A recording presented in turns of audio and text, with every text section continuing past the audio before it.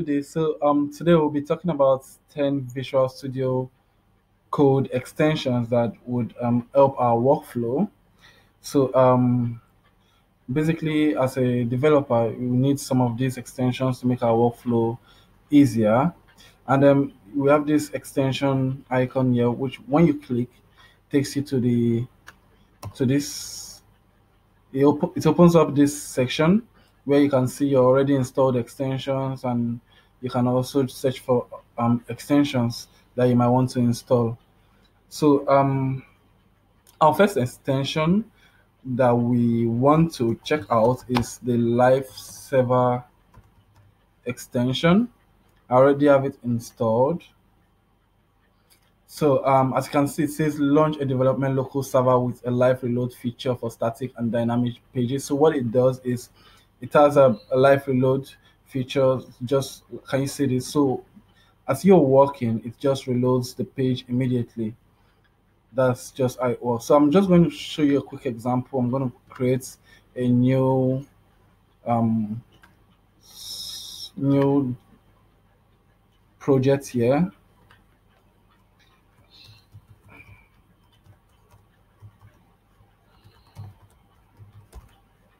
Okay, and I'm going to select this folder. All right, so I'm going to create a new file in this folder called index.html and create an HTML5 boilerplate. I'm going to give it VS Code extensions. H1 kind of Visual Studio Code extensions. So after saving this, all I need to use Lifesaver is just right click and say open with Lifesaver, and then immediately it brings this up. So I could just do this and this, and notice what happens when I create an H2 that says reload without reloading. So may I click save, that happens. So it automatically reloads the Chrome browser and then pops up the new elements in my code. So basically that's just what Lifesaver does. So you'd find it really interesting to work with, I'm very sure. So our next extension we want to work on is auto rename tag. Auto rename tag. So if I just search auto rename tag, I already have it installed also. It says auto rename paired HTML and XML tags. So basically what this does is if I already have this file, if I choose to rename this tag from an H2 to an H3, I do not need to touch the closing tag. It just renames it automatically. If I say change it to a P, it changes it automatically. So an advantage of this is, let's say you have a, a file where you have a form tag and you have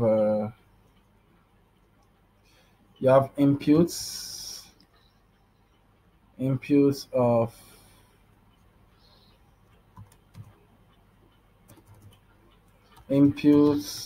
of text and a lot of them, and inputs of submit button. All right, so I do not want to start looking for these other tags. So let's say I have something like this, and the opening tag is right here, the closing tag is somewhere down below, and I do not want to look for it. I just want to change it from the top here. I just need to say form, and then it affects the one below. And if I change it to something else, let's say change, it affects the one below.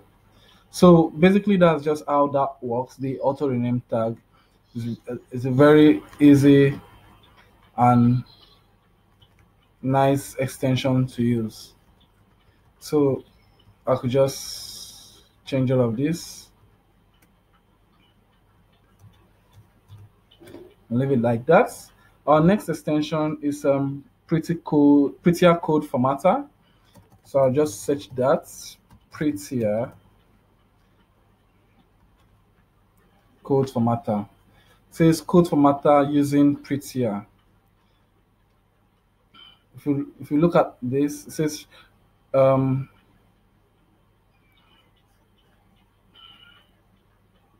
so I'm just going to look at the details.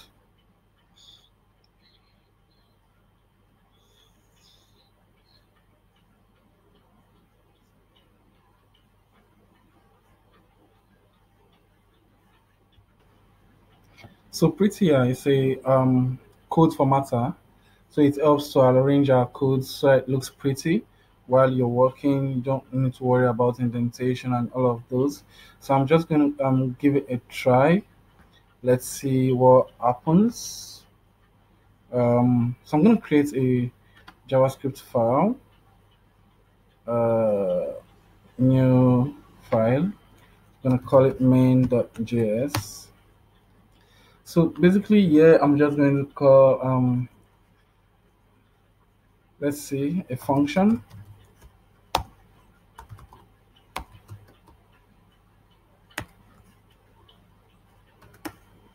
that logs to the console. Um, hello world. Yeah. So I'm gonna do this indents and indents. When I save, see, it's so upon saving, it actually brings back our codes to a very nice formatted indentation and all that, and it does that with almost everything that we're doing. So let's say we have let's see what else can we have now. So let's say we have an object.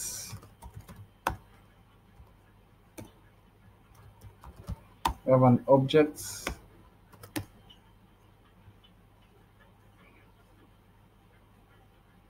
Hmm,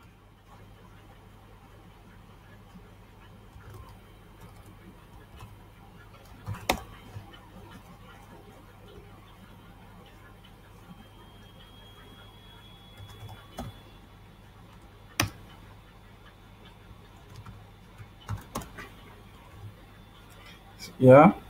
So if I were to indent this in a very funny way, upon saving, it gives it a nice indentation and you brought it a bit up. So that's just what Prettier does.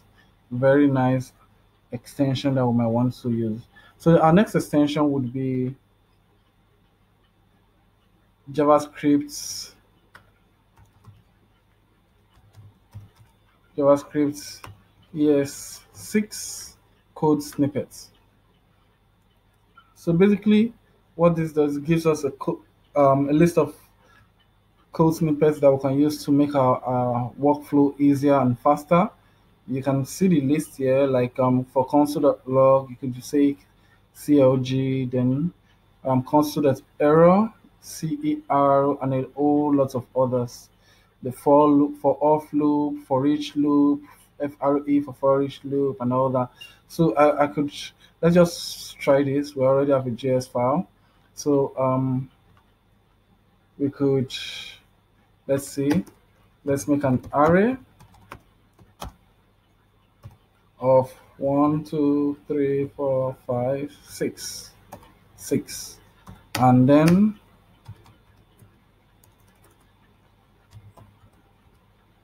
yeah, for each. So I'll just tab item tab and then CLG for console.log, log the item.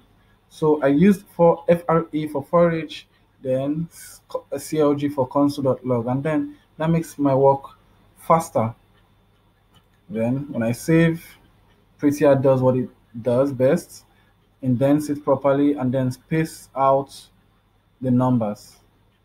So that's that for JavaScript ES6 code snippets. Then indent rainbows. So if I search for indent rainbows, yeah, all right. So what this does is it gives colors, gives colors to our indentation. So if I go to our main, I already have it installed. If I go to our main.js file, you'll notice right here that there are colors here. So if they are indented some more, so let's say I create let's see. So let them create a JSON object.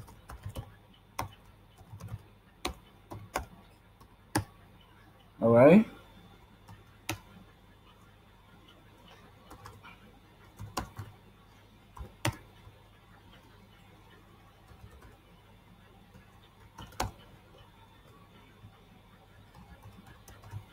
So yes, a JSON objects.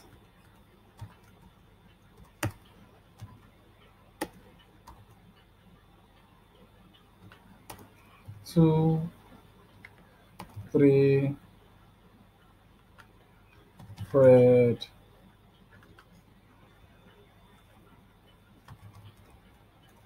Franny. All right. So if I do this, all right. Now you can see the colors here. It's quite different from the colors here. So that's what indent rainbow does.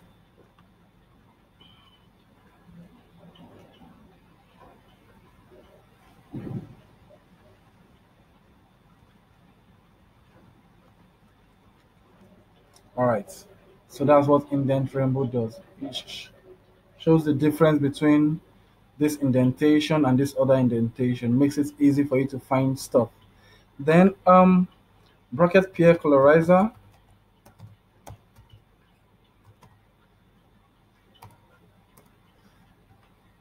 Yes, so you can see from the colors, just give colors to our bracket. Can you see this? So there's a purple here, there's a blue here, so you know where one is starting from and where the other one is closing, and all that. Very nice extension to use. If we just look through, you notice the same thing. It's a yellow, and it's a yellow right here. Great. And then this is a purple, and this is a purple right here. All right. So that's that. Then code spell checker. That's another nice extension that you might want to check out. Code spell checker. So this checks our code.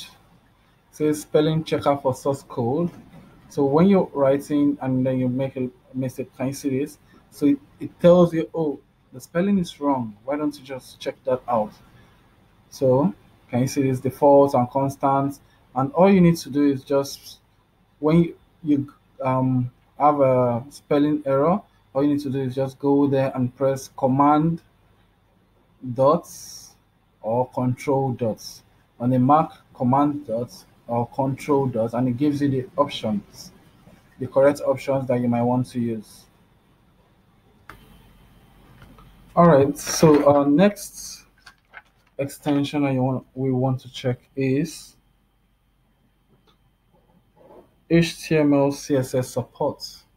So let's see. HTML CSS support. So I already have it installed also. It says CSS support for HTML documents. So what this does is it brings our CSS, it links our CSS to our HTML file such that when we're trying to get CSS